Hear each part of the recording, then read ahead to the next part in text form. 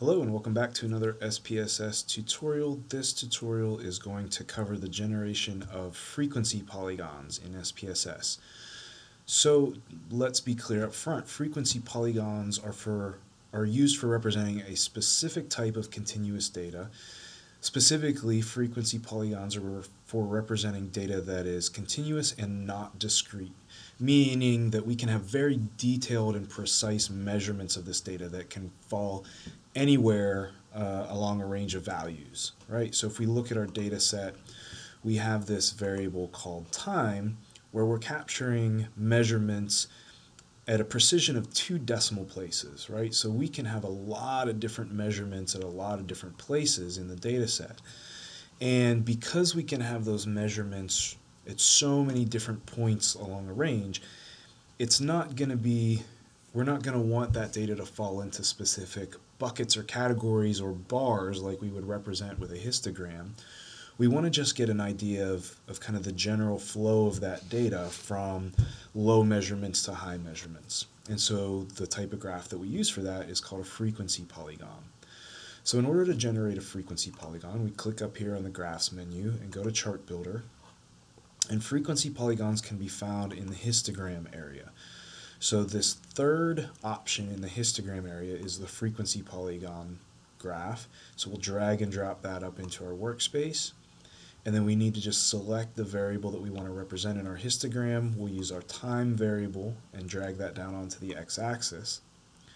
And at a basic level, we can just create a frequency polygon the way that we want SPSS to kind of figure out the rest. So we click OK.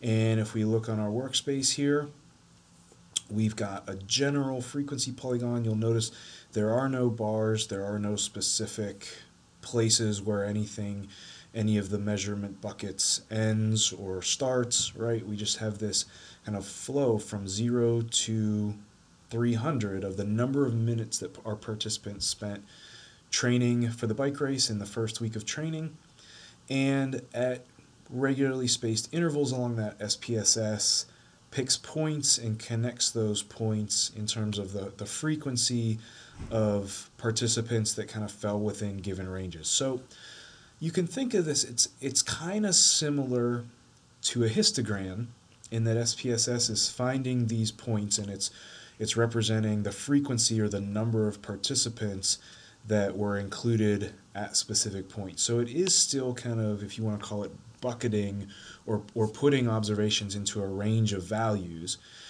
but we don't get the bars, so it doesn't imply that there's any necessary stop and start to the values that it can hold. That's the whole point of a frequency polygon. Is because there are no bars, it's conveying to the reader, it's saying that all these measurements are very detailed and that they can exist really anywhere along this continuum of the x-axis.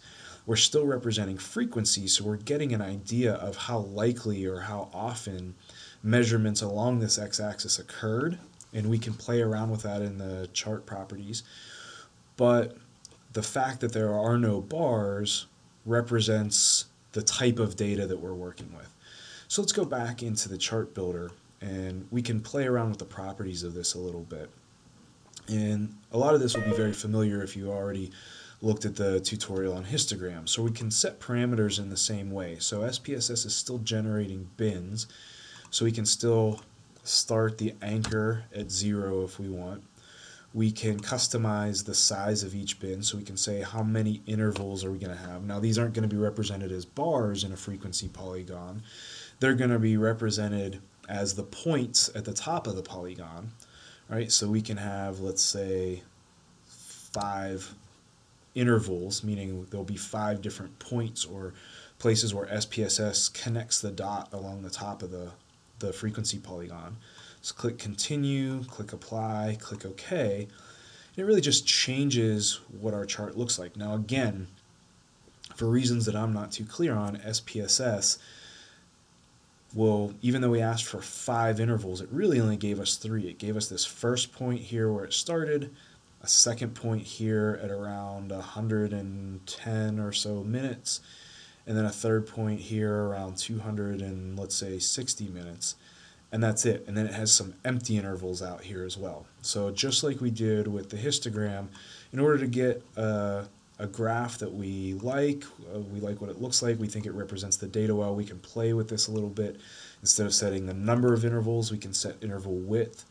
And so remember, we're dealing with minutes here. Let's say we want each interval or bucket to capture a range of about 50 training minutes. So click continue, click apply, click OK.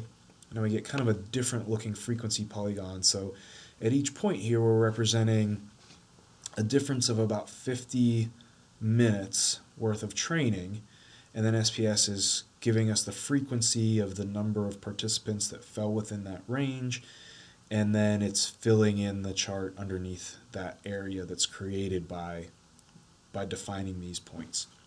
So again, you can play around in order to get a chart that you think represents your data well, but the point being that a frequency polygon conveys information about continuous data that is not discrete, meaning we can have measurements really anywhere along this x-axis, and we want to just kind of, in creating the frequency polygon and in customizing some of the characteristics of it, we're just trying to define the points along the top of this graph where SPSS sums up the data within it and tells us how many observations fell into the categories that we're creating, or the intervals that we're creating. All right, hopefully that's helpful. Check back and check out some of the other tutorials that are going to give you a basic understanding of the simple descriptive statistics that you can display using SPSS.